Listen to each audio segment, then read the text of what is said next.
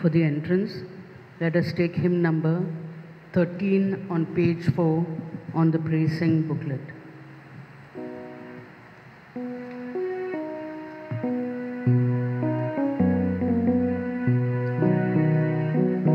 Here we are, all together as we sing our song, joyfully.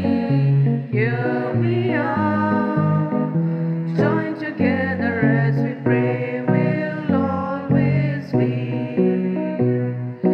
Join with our friends and celebrate the unity we share. All as one, keep the fire burning, kindle it with care, and we'll all join in and sing. Here we are, all together as we sing our song, joyfully. Here we are, join together as we pray, we'll always be. In the name of the Father, and of the Son, and of the Holy Spirit. Amen. The grace and peace of our Lord Jesus Christ, the love of God, and the communion of the Holy Spirit be with you all. And with your spirit. Dear brothers and sisters, every time we pick up a newspaper or turn on the TV or radio, we are confronted with bad news, much of it of a very distressing nature. It leaves us numb and helpless. We are in a real danger of being swamped by bad news. Christ came to give us the good news of the Father's love, acceptance, and forgiveness, which is free to all those who desire it and seek it. Let us open our minds and our hearts to let it in. Today is the third Sunday in Ordinary Time, and the Church invites us to pray for the biblical apostolate, that we may truly give importance to the Word of God. And for the times and moments when we have failed to make the Word of God a living presence in our lives, for the occasions when we have not made time to read it and apply it in our lives, let us ask pardon and forgiveness.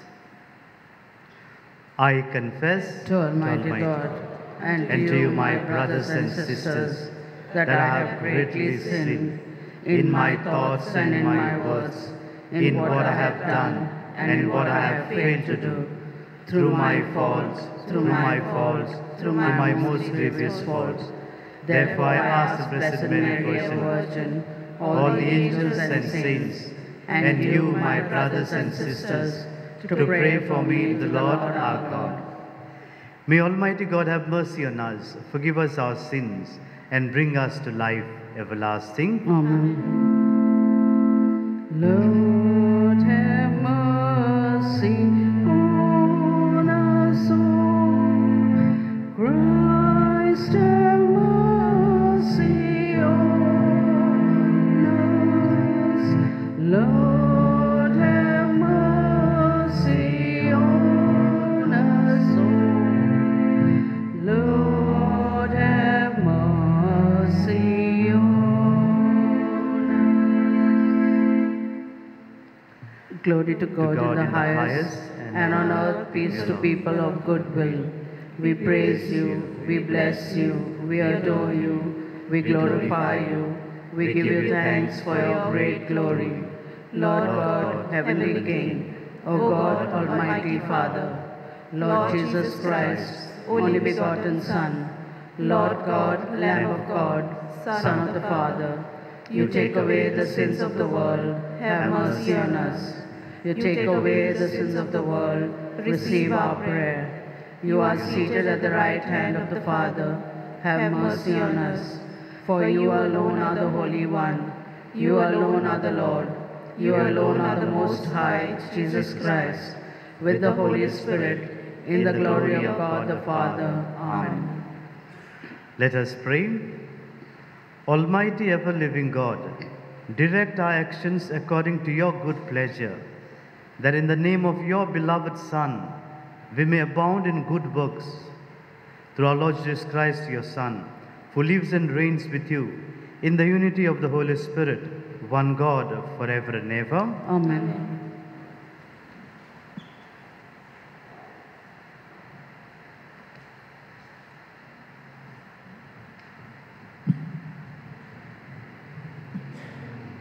A reading from the prophet Jonah.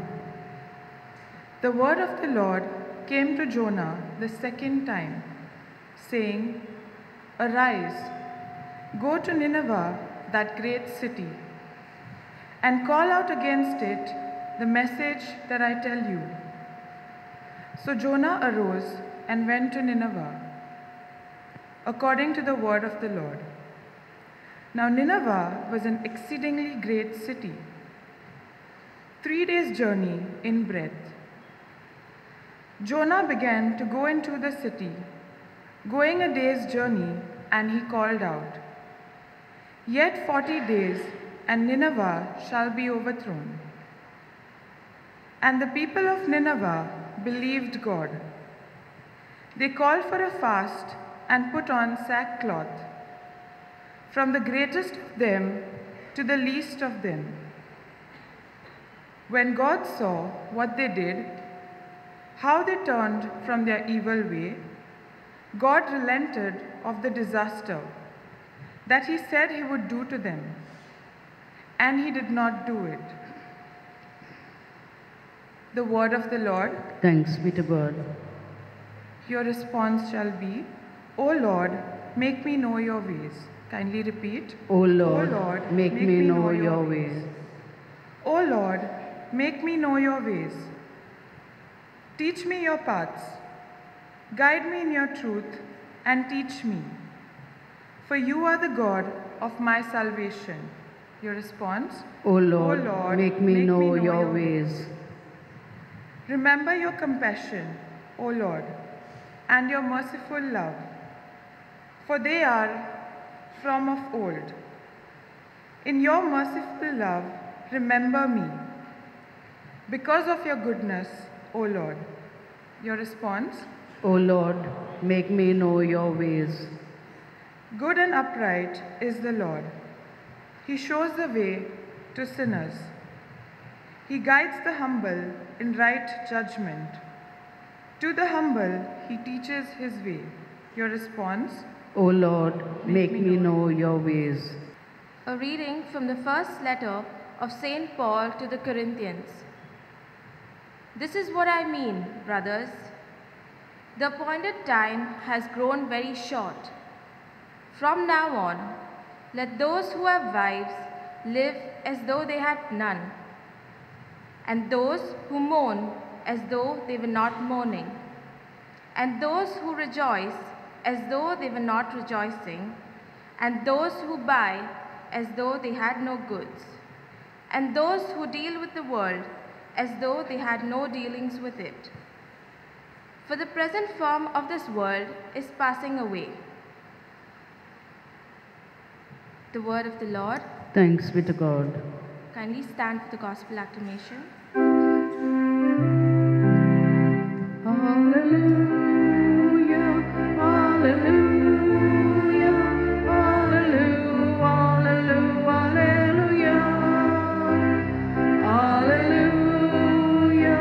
hallelujah, hallelujah, hallelujah. The kingdom of God is at hand. Repent and believe in the gospel.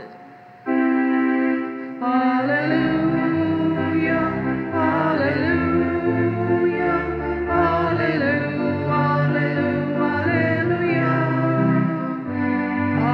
hallelujah, hallelujah, hallelujah.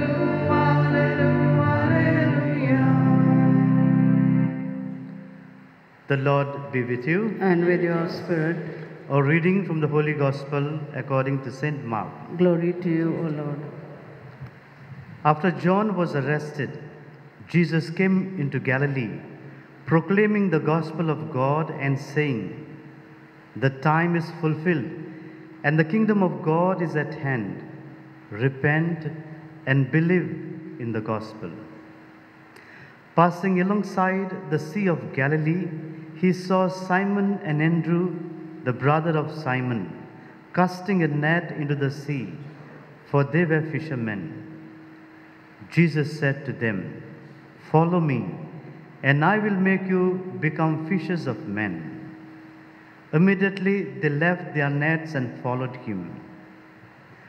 Going on a little farther, he saw James the son of Zebedee and John his brother, who were in their boat mending the nets. Immediately he called them, and they left their father Zebedee in the boat with the hired servants and followed him. This is the gospel of the Lord. Praise to you, Lord Jesus Christ. A person is a subsisting substance, individual, incommunicable, unique, and of rational nature. This definition of a person given by Boethius reminds us that in comparison to other living beings, human persons have rationality. And it is this rationality that enables us to think, reflect, ponder, and make our own choices and decisions in life. Human person, in comparison to other beings that God has created, is the only being, so to say, which is at the heart and mind of God. And that is why in the book of Genesis we read that God created human person in the image and likeness of God. As human persons, right from the time when we get up in the morning till the time when we go to bed, we use words to communicate. Words that help each of us or sometimes doesn't help us in our growth. Words that can help us to build relationships, at times destroy relationships. Words which can be encouraging, motivating, and pointing to the future. At the same time, words that we use can, in a way, make the other person's life miserable. Nonetheless, words are part and parcel of human person. But when we compare human words that we use to the Word of God, we see a drastic change. The Word of God is active and alive. When it is read and assimilated, it can pierce the bones and marrows of our being. So says the book of the Hebrews, chapter 4, verse 12. The Word of God is a lamp for our feet. The psalmist exhorts us that when we read the Word of God, it should help us to reflect, ponder, and thereby apply it in our daily lives. St. Jerome very beautifully said, "Ignorance of the Scriptures is ignorance of Christ." If we are not able to read the Scriptures, whether Old or New Testament, and when we do not comprehend the way by which God has been gracious to the people and in our own time, then we will fail in our desire to become Christians of the heart and mind of God. The Word of God, when we read it, assimilate it, it becomes a pathway for our journey. It makes us to become persons who are not just concerned about our own well-being, but invites us to radiate our reading and assimilation into daily lives. In the first reading, we have heard how Jonah listened to the Word of God. Initially, he wavered, but later he took to heart the Word of God and proclaimed to the people of Nineveh. And the people listened to his word given by Yahweh. They changed their ways. They put on sackcloths, and thereby transformation took place in their lives. God was very much happy with the way by which the people of Nineveh took the word of God in their heart and mind and repented from their past behavior. In the second reading, we have heard how Paul invites the people of Corinth not to take life literally and in a manner that doesn't give glory to God. He invites them that the world that they are living is fleeting, is changing. It is not that will last forever, especially in the context of the way by which the people of Corinth were leading their lives. Life of immorality, life rooted on worldly ways. Paul invites them to move from these worldly ways to the ways of Christ, making Christ as the center of their lives. And when we read this letter of Paul to the Corinthians, the second letter, we come across how Paul exhorts them. Paul motivates and encourages them, and also praises, because in the first letter which we have read or heard today gives us an understanding of Paul's displeasure. But in the second letter, he in a way gives words of encouragement and motivation. In the gospel, we have come across how Jesus goes on doing good by spreading the word of God, by making the gospel as a way of life for him and also for his listeners. In that process, he invites 4 fishermen to be his apostles, to journey with him, and thereby later to make him known to others. They listen to the word of Jesus. They leave everything and follow him. In the spiritual exercise of Ignatius, number 104, we come across a grace that a retreatant has to ask throughout the second week of the spiritual exercises. Lord, give me the grace that I may know Christ intimately, that I may love him intently and follow him ardently. Perhaps these 4 apostles and the others took to heart the word given by Jesus, follow me, and made efforts to know Jesus, to love him, and thereby they were able to follow Jesus, even to the point of giving their life for Christ. My dear brothers and sisters, as Christians, we are very much familiar with the word of God. We are aware of the books which are there in the Old Testament. We are also familiar with the New Testament books. But many a times, laxity and our desire to make the word a living presence in our life seem to take a back seat. Today's readings invite us to make the word as a pathway for our Christian journey, to make efforts that we may truly be imbued by the message that is implied in the scriptures. 3 words could help us. The first, courage. We need to take courage to read the word of God. In our modern times, we are so much drawn towards media and communication that we fail to take courage and thereby respond to the reading or assimilation of the word of God. Second, confidence. It is in confidence that we will be able to make the word a living presence in our life, especially believing in what God has given us in and through the scriptures, in making the word of God as a way to lead to God and to one another. And lastly, commitment.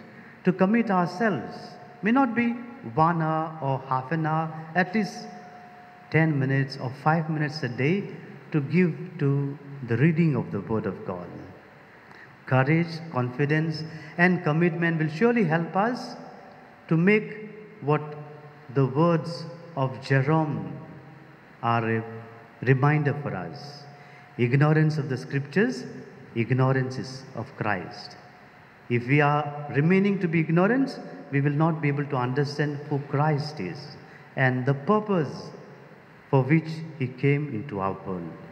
As we take part in the Eucharist celebration, we pray for the graces and blessings that we need, especially the grace to give due importance to the Word of God, to read it, assimilate it, and radiate the presence of Jesus to others.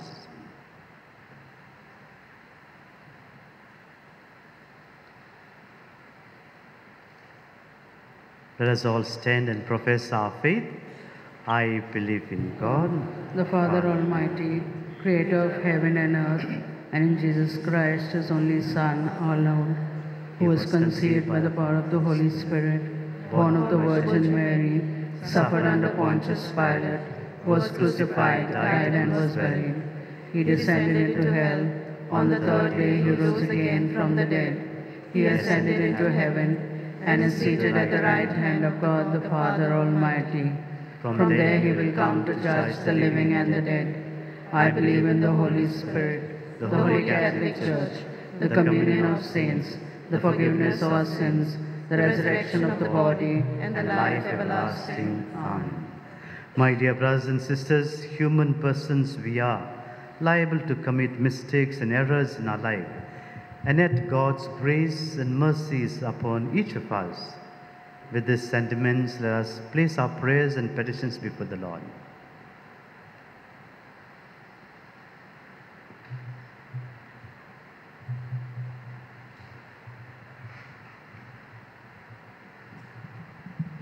Let our response be, Lord, hear our prayer. Kindly repeat. Lord, hear hear our our prayer. For the Church, that it may work tirelessly to bring the good news of Christ's salvation to all people, but especially to the poor. Let us pray to the Lord. Lord, hear our prayer. For those who make and enforce our laws, that they may be firm, but at the same time kind and fair. Let us pray to the Lord. Lord, hear our prayer. For those who have fallen, and for those who have lost their way in life, that they may find understanding and love from the followers of Christ.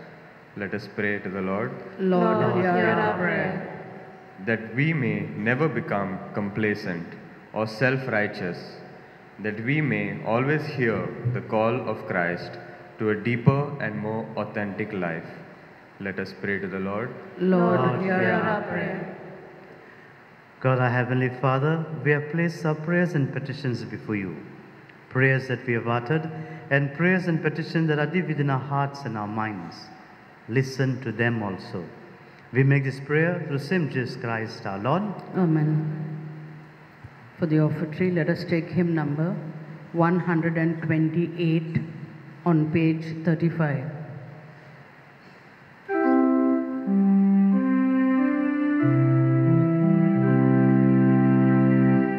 In bread we bring you, Lord, our bodies labor. In wine we offer you, our spirits breathe.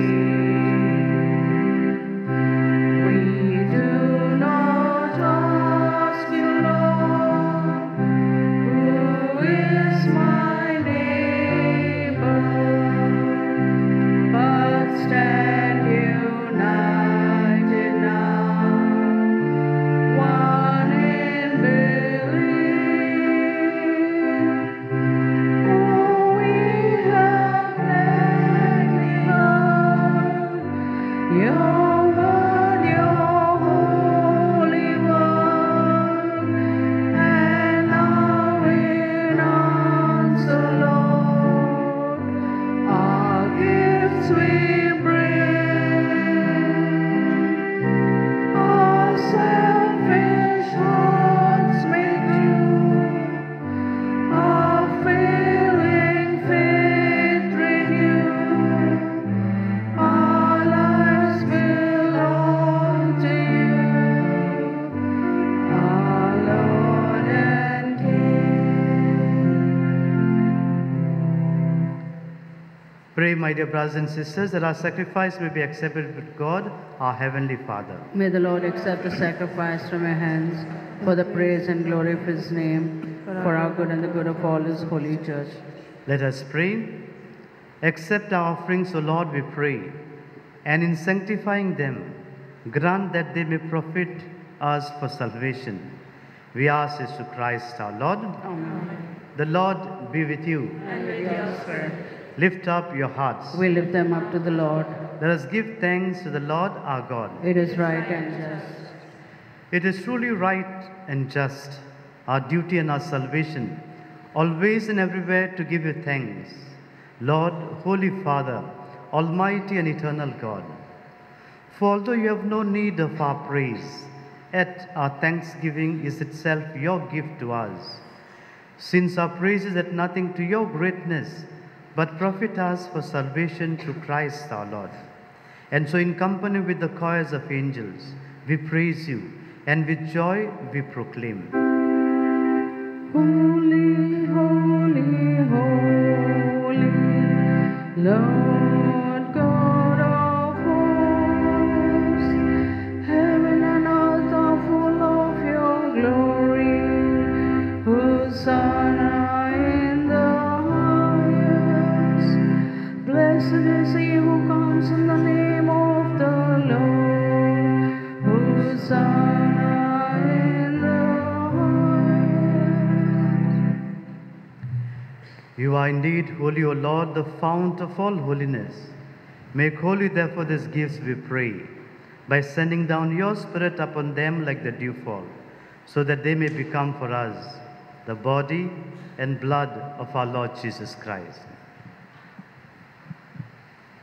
At the time he was betrayed and entered willingly into his passion, he took bread, and giving thanks, broke it, and gave it to his disciples, saying, "Take this, all of you, and eat of it, for this is my body, which will be given up for you."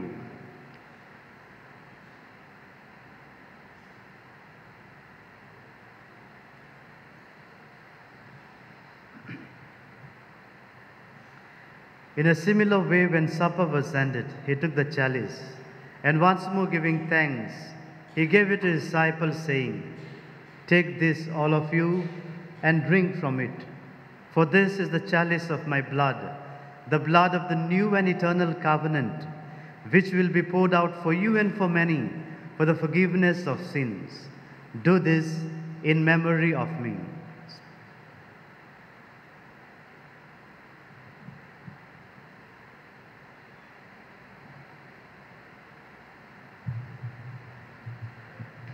Let us proclaim the mystery of faith. When we eat this bread and drink this cup, we proclaim your death, O Lord, until you come again. Therefore, as we celebrate the memorial of his death and resurrection, we offer you, Lord, the bread of life and the chalice of salvation, giving thanks that you have held us worthy to be in your presence and minister to you. Humbly we pray that partaking of the body and blood of Christ, we may be gathered into one by the Holy Spirit. Remember, Lord, your church spread throughout the whole world, and bring her to the fullness of charity, together with Francis, our Pope, Philip Neri, our Bishop, and all the clergy. Remember also our brothers and sisters who have fallen asleep in the hope of the resurrection, and all who have died in your mercy. Welcome them into the light of your face. And have mercy on us all gathered over here, we pray, that with the Blessed Virgin Mary, Mother of God, Blessed Joseph, her spouse, with the blessed apostles and all the saints who have pleased you throughout the ages, we may merit to be co-heirs eternal life, and may praise and glorify you through your Son, Jesus Christ. Let us glorify the Trine God together, through him and with him and in him.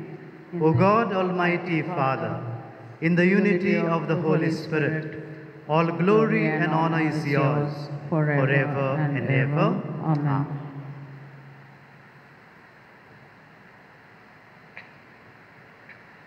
At the Saviour's command and formed by divine teaching, we dare to say, Our Father, who art in heaven, hallowed be thy name.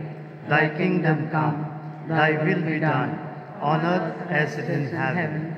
Give us this day our daily bread, and forgive us our trespasses, as we forgive those who trespass against us.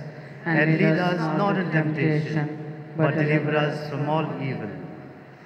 Deliver us, Lord, we pray, from every evil. Graciously grant peace in our days, that by the help of your mercy we may be always free from sin and safe from all distress, as we await the blessed hope and the coming of our Savior, Jesus Christ. For the kingdom, the power, and the glory are yours, now and forever. Lord Jesus Christ, who said to your apostles, "Peace I leave you, my peace I give you," look not on our sins, but on the faith of your church, and graciously grant your peace and unity in accordance with your will, who live and reign forever and ever. Amen. The peace of the Lord be with you always. And with your spirit. Let us offer each other a meaningful sign of peace.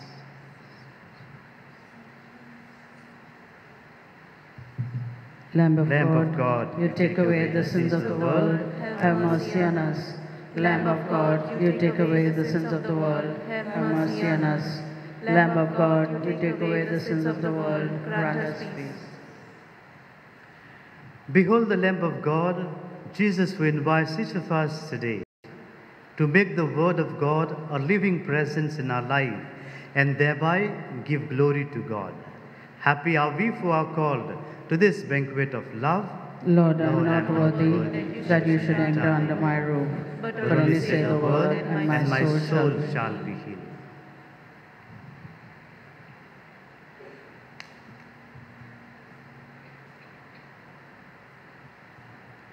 For communion, let us take hymn number 147 on page 42.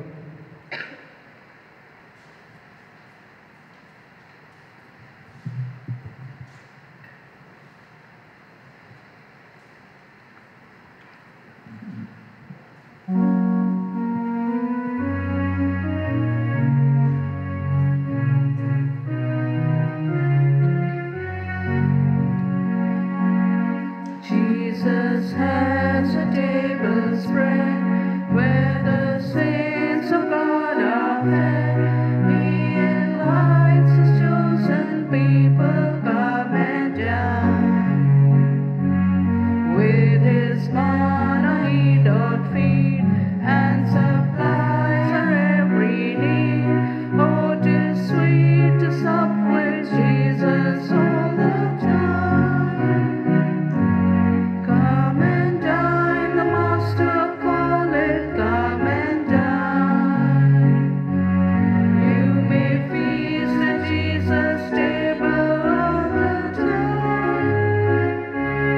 He who fed the multitude turned the water into wine. To the hungry calleth now, come and dine. The disciples came to land, thus obeyed Christ's command. For the Master called unto them, come and dine. There they found their heart's desire, bread and fish upon the fire, as he satisfies the hungry in his time. Come and dine, the Master's calling, come and dine. You may feast at Jesus' table all the time. He who fed the multitude turned the water into wine. To the hungry calleth now, come and dine. Soon the Lamb will take his bride to be ever at his side. All the hosts of heaven will assemble be. Oh, 'twill be a glorious sight, all the saints in spotless white, and with Jesus they will feast eternally. Come and dine, the Master calleth, come and dine. You may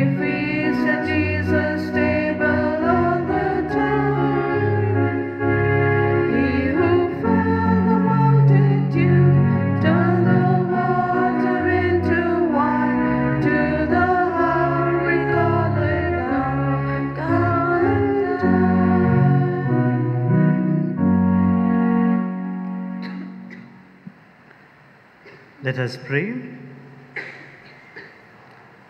Grant, we pray, Almighty God, that receiving the grace by which you bring us to new life, we may always glory in your gift. We ask this through Christ our Lord. Amen. Please be seated. At 9:30, there will be Mass for children and parents. At 10:30, Mass in Portuguese. At 5:30 in the evening, in Konkani for the volunteers. On 27 January, Saturday, anticipated Mass will be at 6 o'clock in the evening. On 28th January, 4th Sunday in ordinary time, the Masses will be as follows: 7 o'clock in Konkani, 8 a.m. in English, 9:30 for the children and parents, 10:30 Mass in Portuguese, and 5:30 p.m. in Konkani. जेसूचे वळखीचो सातळो 29 जानेराचे ते 4 फेब्रुवारीचे 29 January till 4th of February.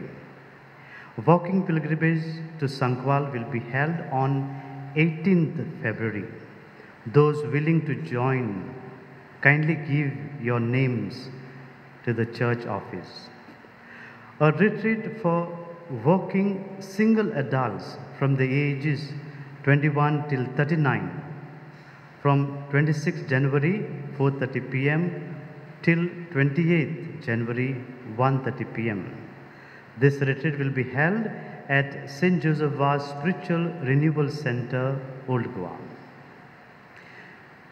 PPC meeting will be held on 4th February at 10:30 a.m. in the lobby. Last Sunday's collection was 39,817. The Crusaders for Jesus with Mary are having a sale for children books based on the Bible. Kindly buy them. They are outside near the steps. Kindly rise. The Lord be with you. And with your spirit. And may Almighty God bless you, the Father, the Son, and the Holy Spirit. Amen. Our Mass is ended. Let us go in His peace to love and serve the Lord by giving due importance to the Word of God. Thanks be to God. Number 221 on page 69.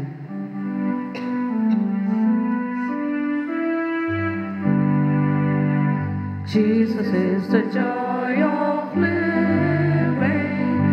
He's the King of life to me. Unto Him my all I'm giving is forevermore to me. I will do what He commands me. Anywhere He leads I'll go. Jesus is the joy